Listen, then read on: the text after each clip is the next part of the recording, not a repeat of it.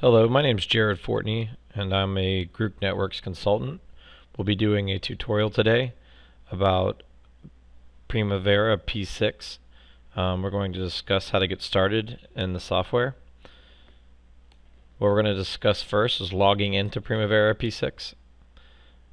We'll then move on to discuss the home page and the workspace. And then we'll discuss how to change the program password. We will talk about selecting a language and changing the language for all the menus and basically all of the text in the software. And lastly, we'll discuss how to change startup windows. So let's get started here. We're going to open Project Management, also known as P6. What you'll see here is the login screen, and your administrator will give you a username and password. But one of the important things here is to be sure that you're connected to the correct database. You'll see here Oracle PMDB is one of the databases available to me. There's PMDB XE, and there's the Oracle PMDB. Now, you can add different databases if you know the area or the file directory to other databases that have been created. You can add those. You can also run the configuration wizard and create a new database. But today we're just going to cover selecting the correct database. We're going to go ahead and put in our password. We're going to click OK, and that will log us in to P6.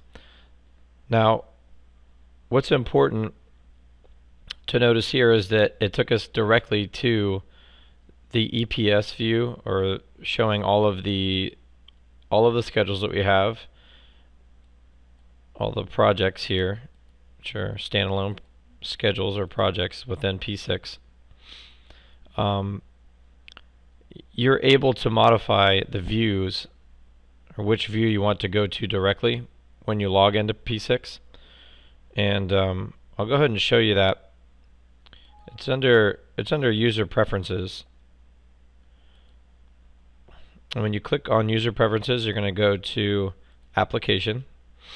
And here in the startup window, you can see that it goes to Activities.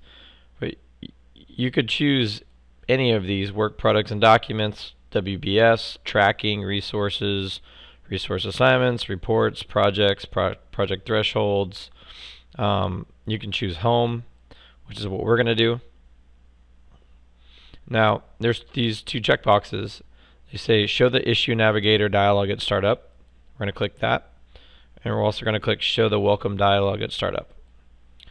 Now, we're going to close this, and we're going to exit out of P6. And what we're going to do is open it back up. And now when we log in again, you'll see that it's a very different screen. First of all, the welcome screen popped up because we checked that box. Now, the welcome screen is interesting. It's very helpful. Some people prefer not to use it, so they have this checkbox to not show it anymore. But you can create a brand new project by starting here, clicking Create New. You can also open existing, meaning it will go directly to the projects list and allow you to choose one.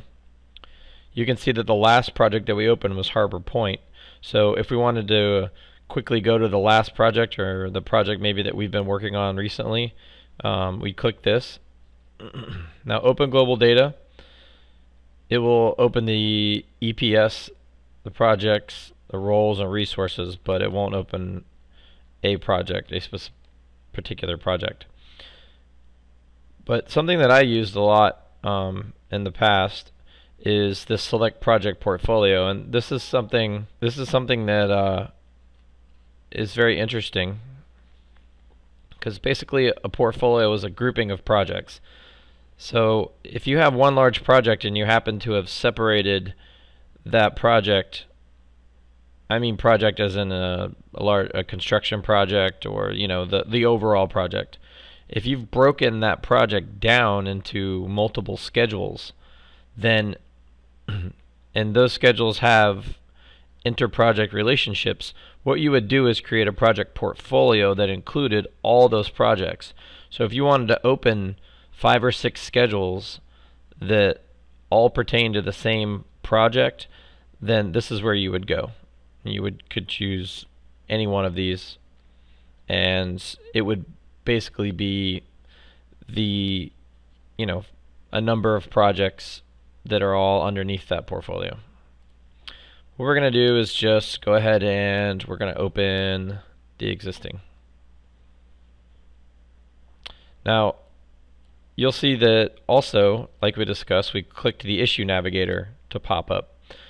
Now issues isn't something we're going to discuss, but it is something that we'll talk about in future lessons.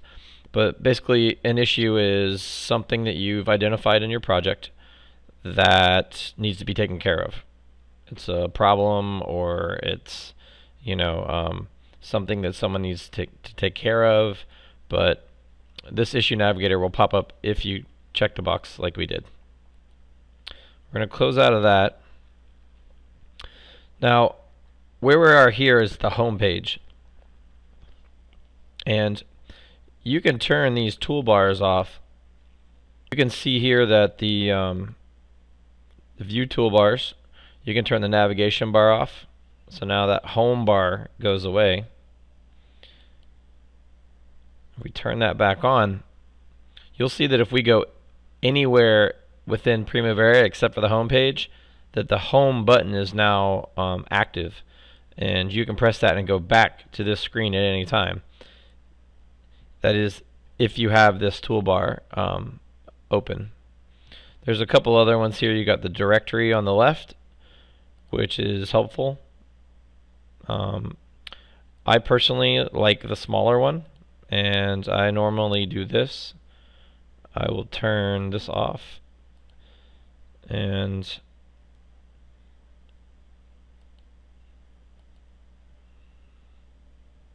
actually it is small now. If you turn this off, you'll see that the buttons get smaller, and then I normally take this and I drag it to the other side, but it's really a matter of preference.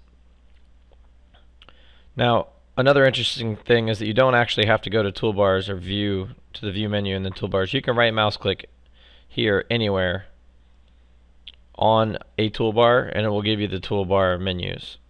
So you can turn the home off, you come over here, you turn it back on. So that covers navigation. This is kind of like a browser, like where have I been. You can continue to go backward and forward. It remembers where you were. You can turn this directory off and on, and you've got a little help screen there. I'm going to show you next how to change your password. Now your administrator will come in here and they'll set your password for you. So let's say, for instance, your name is Chuck. Then I'm the administrator. I would create Chuck's password. Now I would give Chuck his password, but Chuck doesn't want me to have his password. So you want to maintain that kind of security. Once the administrator gives you your password, you are able to go in and change it. So you can come here to user preferences, and what you're going to do is click on password. So currently I'm logged in as myself. So if I wanted to change my password, I would go to the password tab, click password, and then I would put the new password in and press OK.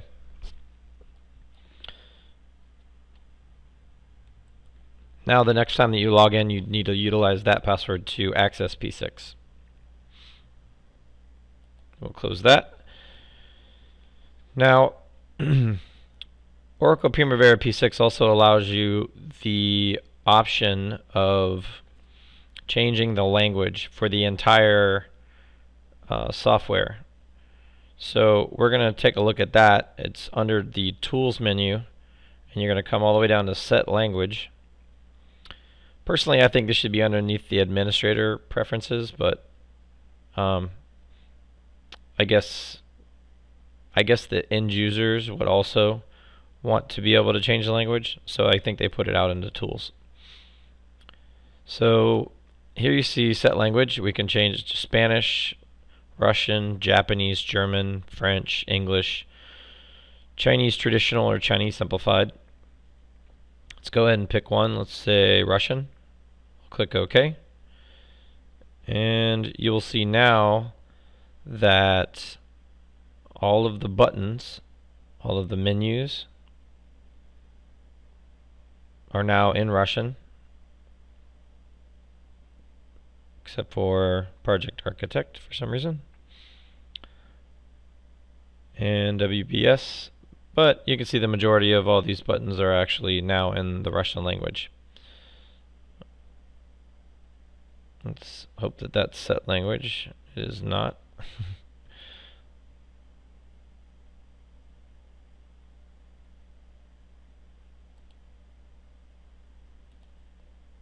Well, I guess I will need someone who speaks Russian to come and help me.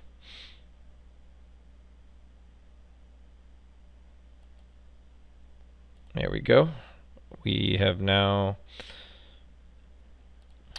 found it, the set language tool, and we're going to set it back to English so that now I don't look like an idiot. Alright, so that's how you change the language within P6. It will allow you to change it to 7 or 8 different languages. Alright, and lastly, what we're going to discuss is how to change your startup windows, which is very much the same thing that we were looking at before. If you come back to Application, what we didn't discuss was changing P6 and where it would go when you opened it. So let's say that when you open P6, you're really interested in looking at the project risks. So we're going to go ahead and close that. We'll shut down P6, and then we'll reopen it. So what we're going to do is go back and open Project Management,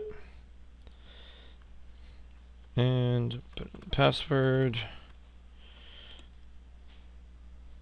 And what you'll see is when you click Open Global Data is that it's going to take us to the screen that we set in the user preferences, which I've changed to the reports screen. And when you click Open Global Data, it is directly associated with that choice in the user preferences. So if you click this Do Not Show This Window Again, what will happen is it will, every time you log into Primavera, it'll skip this screen and go directly to the screen that you've chosen. So, and I'll show you that. But we'll go ahead and hit Open Global Data, and you'll see that we went directly to the reports screen. Now let's log out.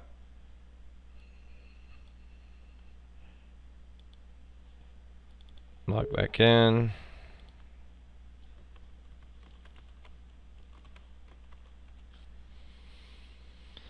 We'll click this Do Not Show This Window Again, and we'll hit Open Global Data. Once again, the reports screen. We'll log out. Log back in again. And we should go directly to reports this time and not see the welcome screen. There you go.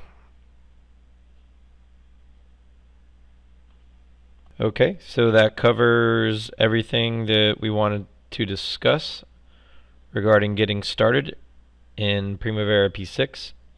Once again, my name is Jared Fortney. I am a Group Networks consultant, and we'll see you on the next lesson. Thank you.